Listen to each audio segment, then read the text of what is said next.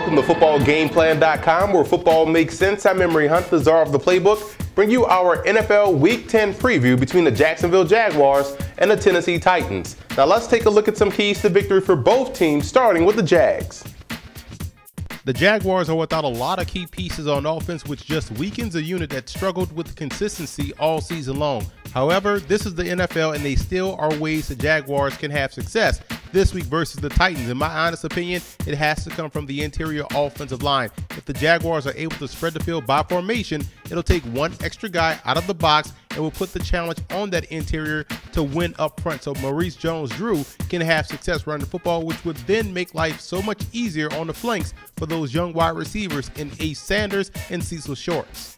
Defensively, I look at the linebacking core being the most important unit this week versus the Titans' running game. They run a lot of power and stretch plays to attack the perimeter in an attempt to get Chris Johnson a crease or a lane, so it's vital for Geno Hayes, Russell Allen, and Paul Posluszny to beat the guards to the spot in order to bottle up Chris Johnson. Now let's move over to Tennessee in this ball game, and the Titans' ground game was finally able to show signs of life last week versus St. Louis, and this week versus Jacksonville. I believe they can have similar success versus the Jags by going with the quick game, and that's going with your traps, your lead draws, your gut and gap plays versus this Jag defensive front. In the passing game, wide receiver Kendall Wright, in my opinion, is a budding superstar. The Titans have to continue to create ways to get him the ball. Wright, in my opinion as well, has a lot of Percy Harvin-like ability to his game that could be greatly beneficial to this offense if they're able to work him in consistently. Defensively, the biggest matchup I see will take place on the edges. The Titans have done a great job up front pressuring the quarterback this season, and this week they're facing a pair of inexperienced offensive tackles, and the key will be to play with controlled aggression because you don't want to get out of position versus the Jaguars, who run a lot of design cutback runs with Maurice Jones-Drew. So if you detect fan protection, which means the offensive linemen are inviting you upfield to create that lane, you want to flatten out and collapse instead of heading upfield.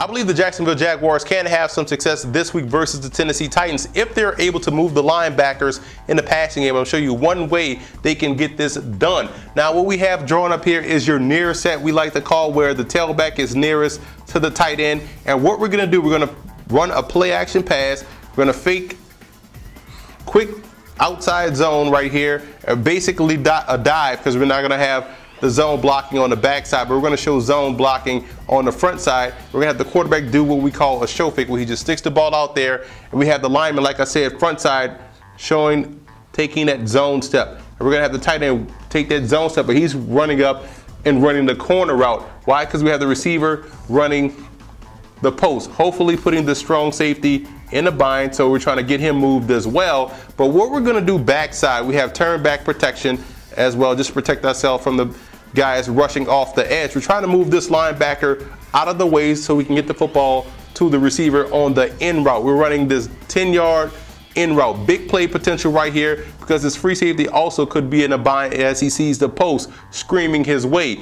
Now what we're doing with the back in the backfield, the tailback, we're bringing him across the formation. I'm a big fan of bringing the tailback across the formation, showing play action one way, bringing another guy back the other way. That's misdirection. That's going to force these guys to go here because they see the fake going to the tailback, who then will leak out into the flat, hopefully pulling this linebacker here. Now you see this backer weak side, seeing the action in the backfield, holding his own right here, playing contain versus the cutback. Sees the tailback coming back weak side. It's going to fly out there, thus creating the big void right there for your pass. So that's one way the Jacksonville Jaguars can move the linebackers, get him going this way with the play action pass and leaking it back out into the backfield, holding the middle linebacker in the spot, holding the weak side linebacker until he sees the back swinging back weak side, hopefully trying to jump this route right here, creating the space for the in route because we have the post and we have the corner, hopefully occupying both safeties. So that's how the Jacksonville Jaguars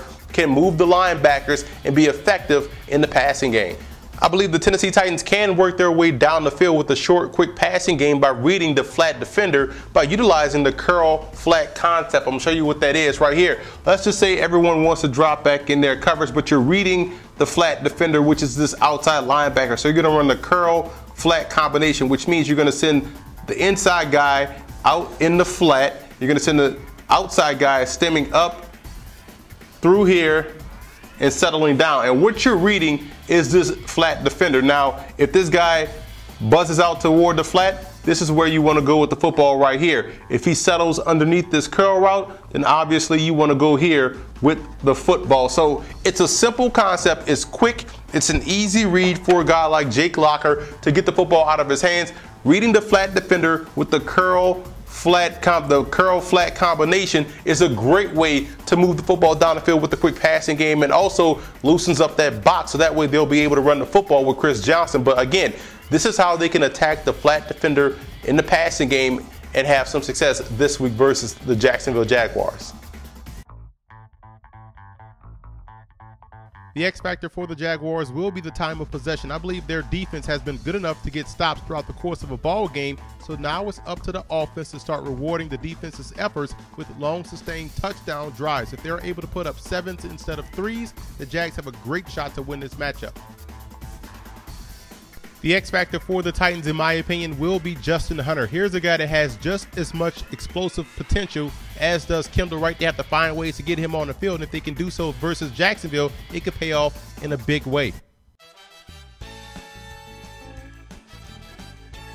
Now, here are some coaching points for both teams in this ball game. For Jacksonville, execution trumps all. Doesn't matter about the talent, doesn't matter about the record. You have to execute, and if they can do so, they can win this game. The linebackers must excel on both ends of defense. That's stopping the run and also playing great underneath coverage. And possessions. They have to maintain those possessions, long sustained drives paying off with touchdowns, and the Jags can definitely come away victorious. And for the Titans in this ball game, they have to start working intermediate to deep in the passing game. It's time for Jake Locker to start stretching the field vertically with his arm, so that way it loosens up the box for the running game. And the movement along the offensive line has to continue. I'm a big fan of how they move their guards in a running game, but they have to move the pocket in the passing game, giving Jake Locker different launch pad spots so he can throw the football on the move. And they have to win the special teams battle versus Jacksonville. You have to win 2 out of the 3 aspects of a football game to come away victorious. Win the special teams battle and make Jacksonville drive the length of the field.